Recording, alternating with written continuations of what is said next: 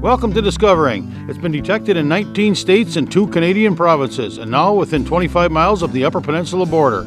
We'll take a look at chronic wasting disease and what it could mean to the future of our deer herd. First thing that hunters should do is educate themselves about the disease. And then it's part 2 of Forging a Knife. That's all coming up, so sit back and relax. It's Monday night and time for Discovering. The secret streams that flow beneath the cliffs of colored stone.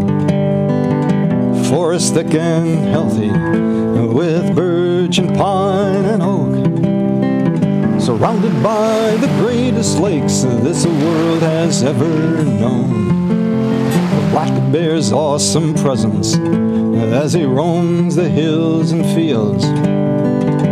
Call of the timber wolf, the loon's lonesome trill. The eagle soaring high above, the trout lies deep and still. These are what I treasure, the only way I measure feelings that I have for this fine land. There is so much to discover when you're a long-time lover of northern Michigan.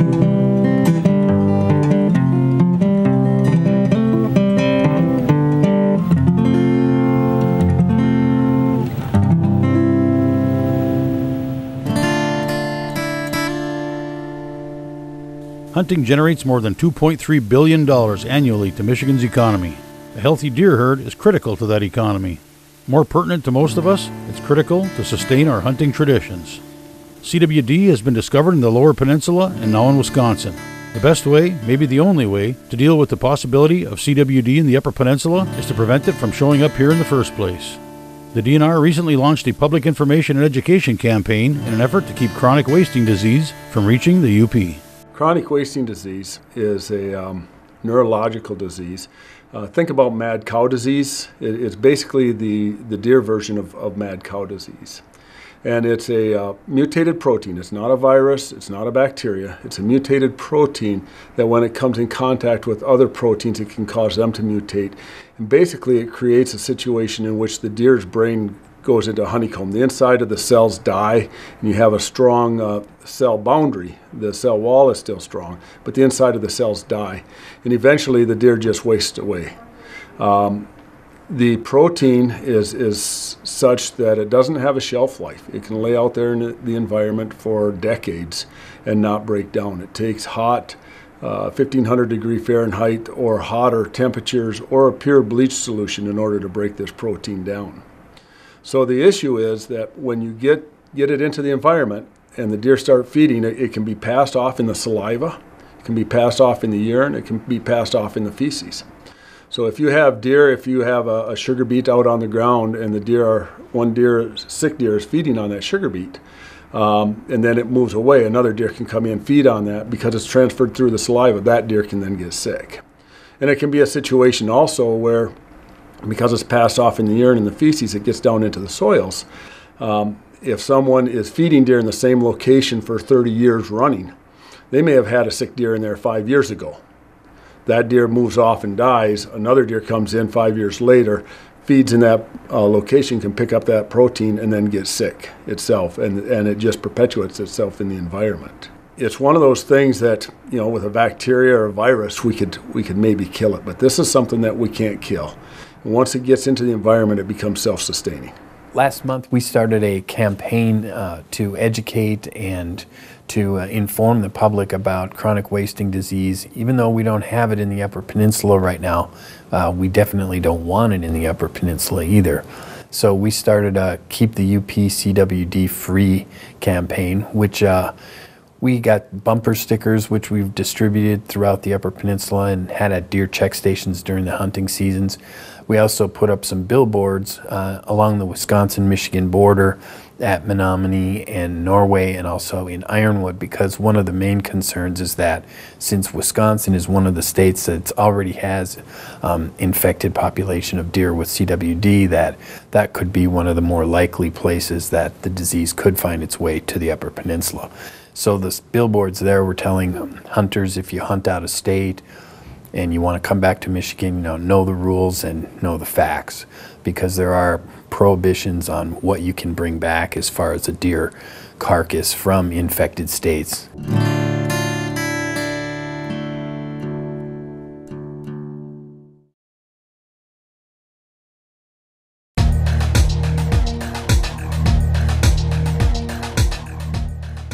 We're not positive as to how the disease got here. A real good probability is that it came in the back of a truck, that somebody shot a diseased deer from another state and brought that whole carcass back, butchered the deer and threw the carcass out on the ground, which then injected the prion into the environment. The best thing hunters can do as far as we're concerned is first educate themselves about the disease. And to do that, we suggest going to our website at michigan.gov/CWD. And there's all kinds of information on there, including our information sheet about the UP and all kinds of specific details about the disease. And then from there, it's really helpful if hunters can, spread the information among themselves and, again, try to raise public awareness so people have a good working understanding of why we don't want the disease here, what it is, and what can possibly be done to stop the spread of it if it from coming from other states or elsewhere. And the hunters would learn then that there are also the ways that the disease is spread. It can be, the closeness of deer and such. So hunters could, just think about, once they've educated on the disease, think about the things that they do when they hunt and things that might be helpful in not spreading the disease. What some of the research is showing us now is that you can have this protein, this prion, in the soils. And they've found in Wisconsin that they can grow alfalfa, corn, and tomatoes, and the protein can get incorporated into that plant. So one of the things that we would hope that you would not do is buy second cut alfalfa from southern or central Wisconsin and bring it to the UP, because there's a chance that it may be infected, and then the deer can pick it up from the plant that it's eating.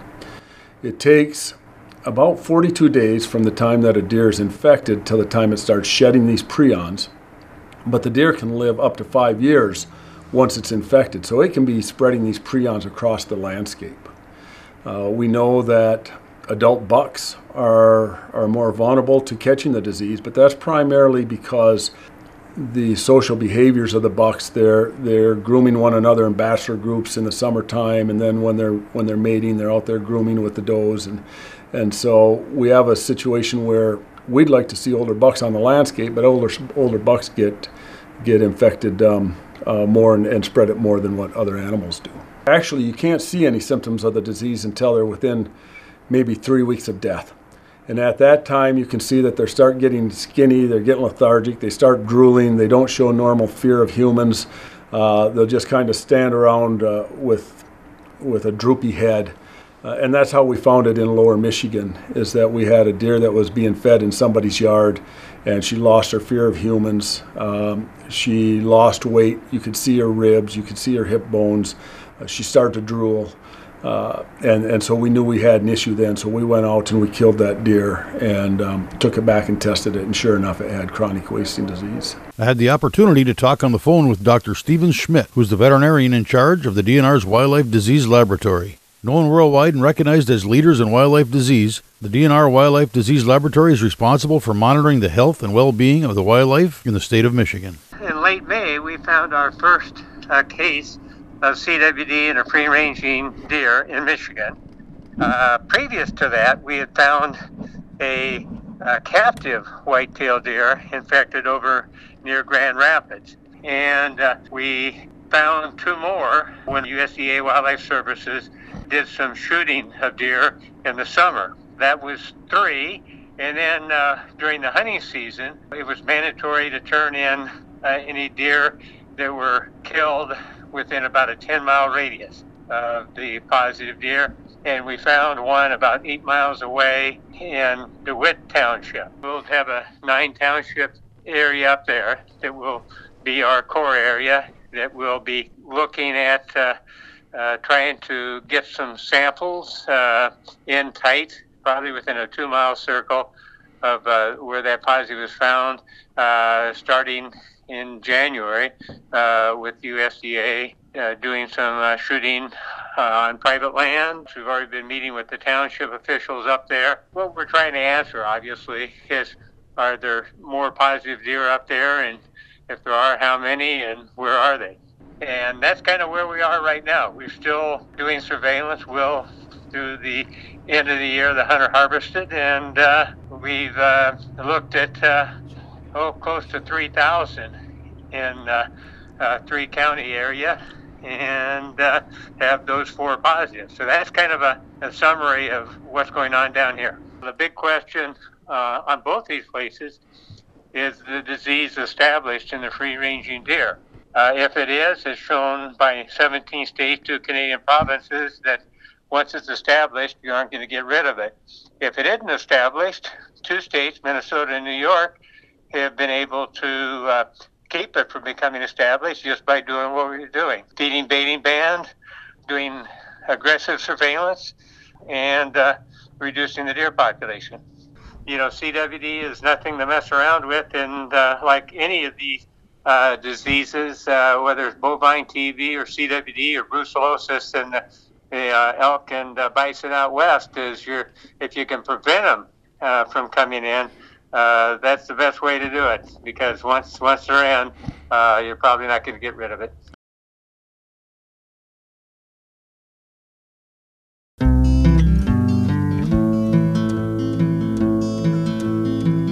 We don't currently have it in the UP to our knowledge. We're very happy for that. One thing that we have to make sure too is people understand we're not talking about CWD as a smokescreen to cover up what's happening with the general herd right now. We know that the population is down. We've had 3 really tough winters.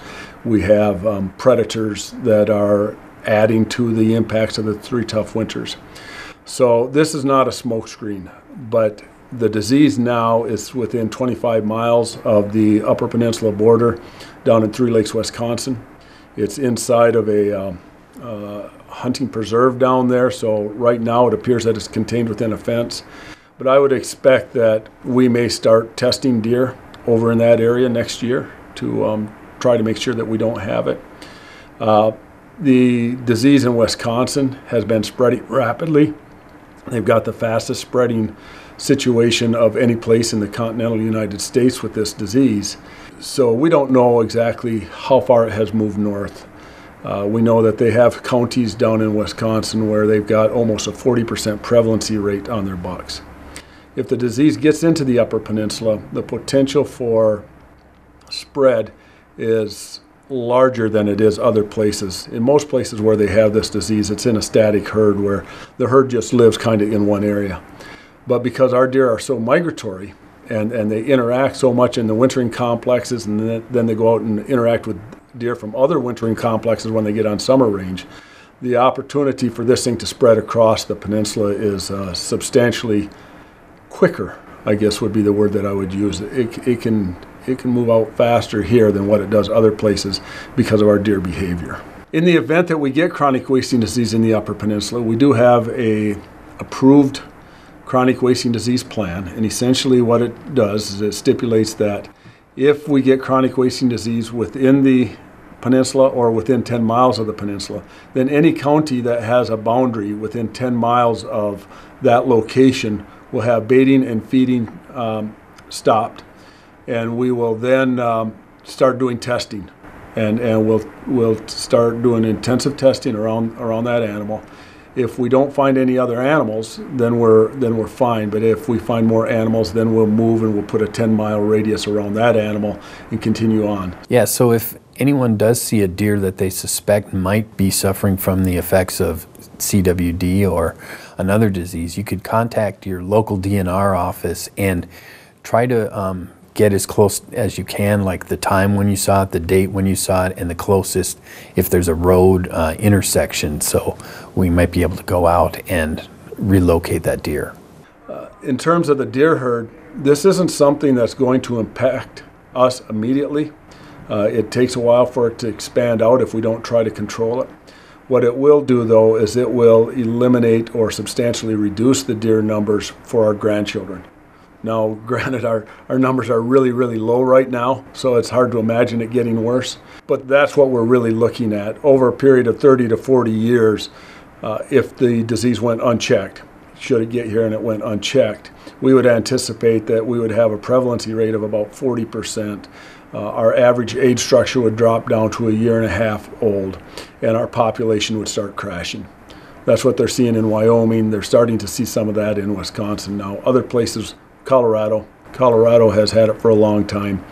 In fact, we've got a physician here that lives in the west end of the UP that lived out in Fort Collins, Colorado. When he moved out there, the bag limit was 1 buck and 1 doe for everybody over the counter.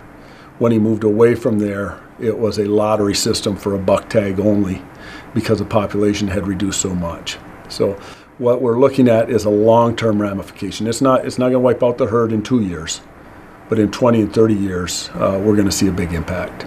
It's really our hope and prayer that that doesn't happen, but we know that once it gets here, we're probably not going to get rid of it. If it gets into the environment, then it's a matter of trying to contain it because we can't stop it. There's no known cure for this disease right now.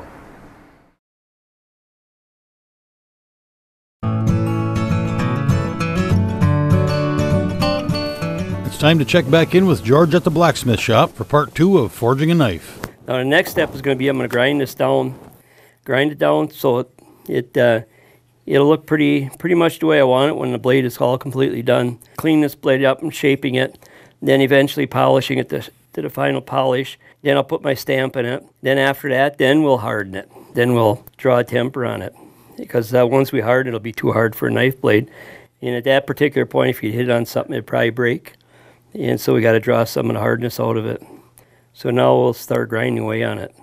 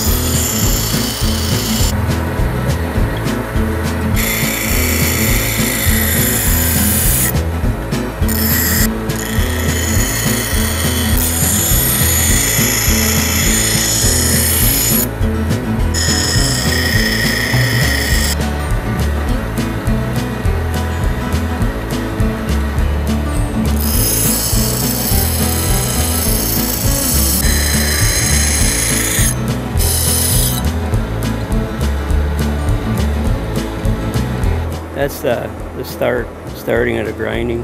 And I usually leave this part here for the belt sander. I got a nice flat platinum on there, and that'll clean it up real good. Whereas if I go on a round wheel, I can't get it nice and square like I can on there, or nice and flat, I should say. This particular grind here, I've been doing this for quite a while, making it like this.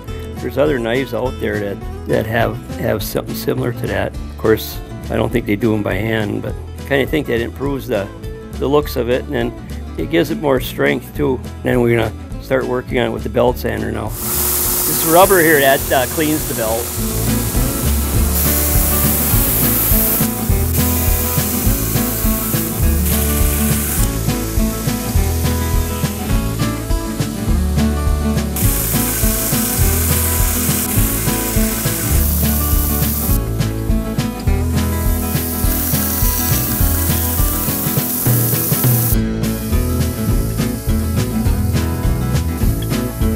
Now we'll go to a finer grit.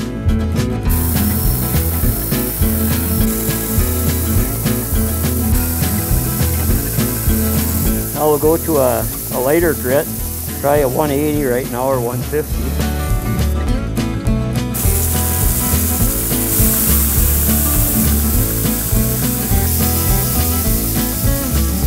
Now we'll go to a 220.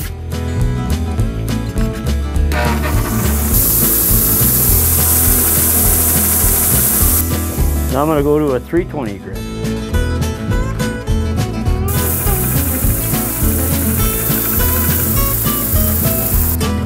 Now we'll go to 600 grit here. Now we're going to use 800 grit.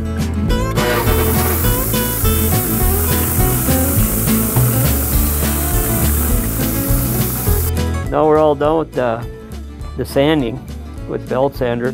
We went down to 800. Just the final sanding was 800. So now we're going to buff it and see how many scratches are left in it yet. But I'm going to be buffing with 3 different grits. I'm going to start out with the coarse, then go to the finest. And each wheel I have is numbered, so I don't mix up the wheels with the grits. And the grits are all numbered too.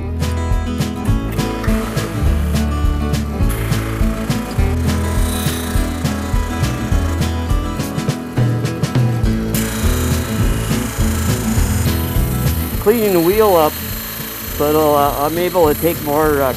It'll take more compound that way.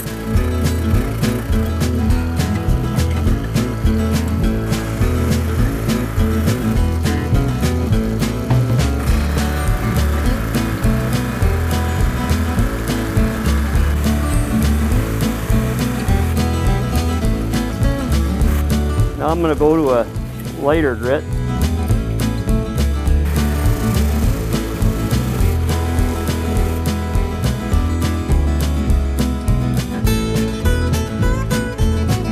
Yeah, I'll finish up a little bit more yet, and it's pretty much done. It's pretty close to being done. Now, the next step I'll do before I do the final buffing, I'll put my stamp in it.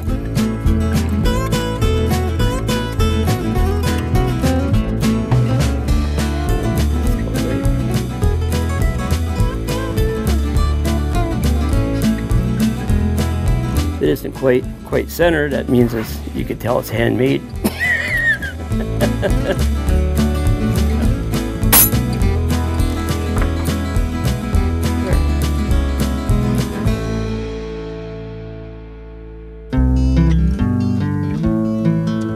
Well, that's it for tonight. If you'd like to keep tabs on what's coming up on Discovering or see where we've been, you can join us on Facebook or go to 906outdoors.com.